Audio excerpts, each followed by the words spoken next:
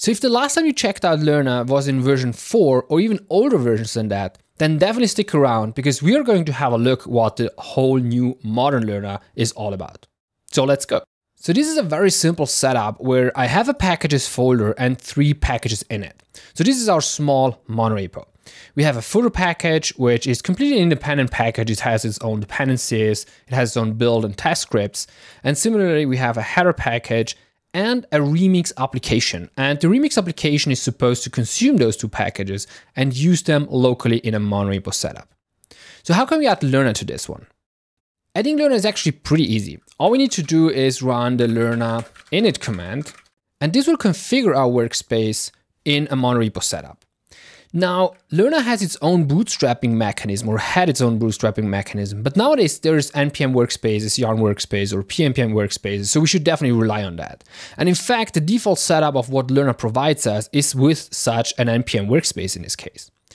So you can immediately see that if you go into the package.json. First of all, there's a new dev dependency pointing to Lerna now, but then we also have this workspaces setup, which is exactly what and how you configure an NPM workspace. So this basically tells NPM that you have such packages that live locally here.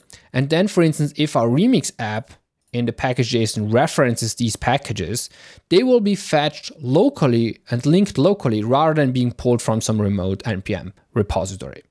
Furthermore, there's a Lerna.json, which is basically the configuration file for Lerna, which has a very minimum setup here. So all it does is, first of all, to set that use workspaces to true, meaning that it defers the whole package dependency management to NPM workspaces in this case. And then there's simply a version that is set to 0 at the moment. Now, to get started, let me first run npm install such that we initialize our new npm workspace based on what Lerna has set up. So now that we have installed Lerna, we can actually go and explore some of the features. Now, Lerna underneath is being powered in this version by NX. So what we can already leverage is, for instance, the visualization of the workspace. So we can go ahead and run NX graph in this case. And what this would do is actually open up a local browser window where we can then explore our current workspace and the structure of it. So this is a simple setup where, again, you can see the remix app, which over the package.json here references the footer as well as the header package. Similarly, let's go ahead and run all the projects and all the builds for the projects in this workspace. So we can just run Lerna run build, and you will now see a bit of a different terminal output, which is kind of dynamic, showing what is being built. And it only shows the actual build progress and nothing really more. So you can really focus, especially if you have multiple projects, what is going on. In addition to that, obviously, if an error would occur, you would definitely see that error printed out as a whole stack trace there. In a similar fashion, we can also run all the tests of the project. So we'll see all the various tests of the header, footer, and remix app being run. So apart from those improvements on the terminal output, one of the more powerful features that come with the modern Lerna setup is built-in caching capabilities. This is definitely something you would want to have in a modern monorepo solution. Now, by default, this caching is not enabled because it really depends on the structure of your workspace, and in particular, what cacheable operations there are. So in specific, what I'm intending here is the package.json scripts that we see in those package.json files. We need to tell Lerna which of those are cacheable and which are not.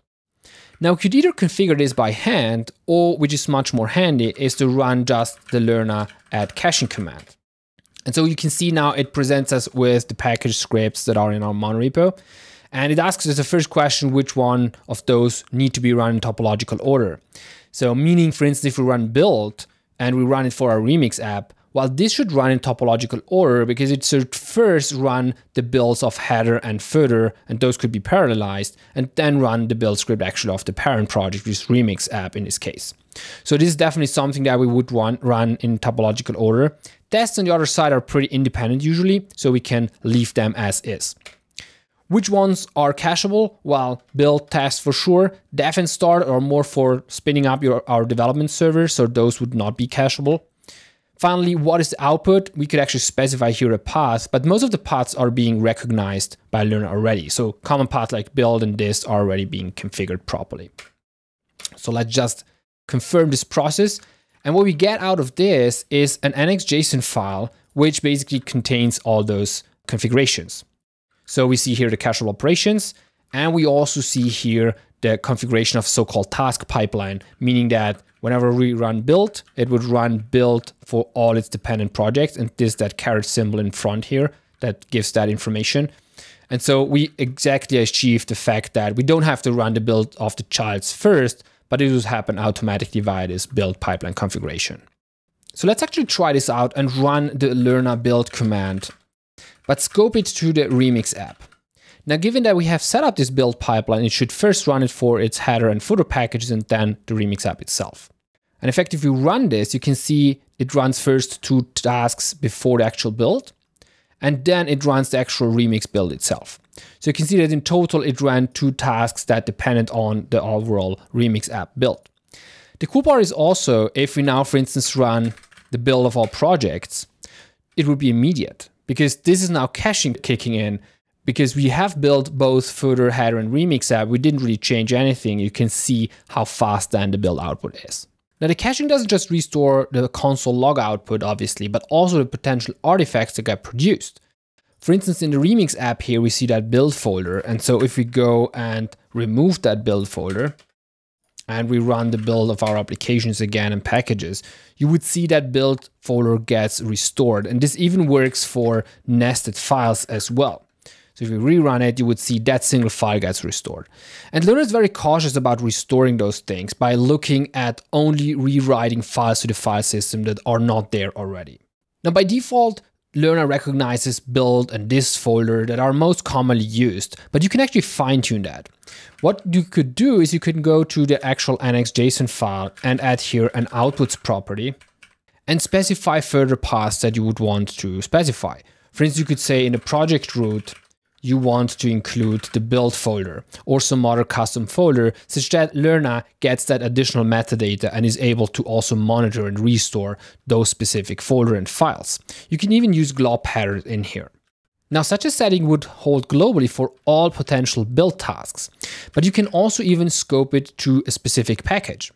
You could go to the package.json here of Remix, for instance, and go, for instance, to the very bottom of the file and include here a node that is called NX because NX is the underlying task runner used by Lerna.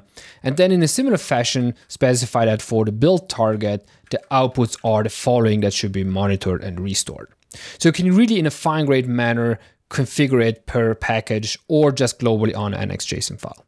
And you can keep configuring more of those. For instance, if we go here to the Remix app package.json file, then you will notice that we have here that dev script that launches our Remix build server. Well, if we reference our header packages in the Remix application, then we would want also up and start of our server to actually run first the build of the header and the footer package. Where we can do just the very same thing that we did for the build one, copy this one here, name this here dev. And so with this, we express that whenever we run the dev task, we would also need to run the builds first of the dependent projects, in this case, header and footer. So to see how this actually all works, let's actually go to the Remix app here. Let's go to the index route. And here we see the header and footer is already being imported and implemented. We also see here that those packages are being referenced. So all we can do is actually now run the dev scripts of this Remix app.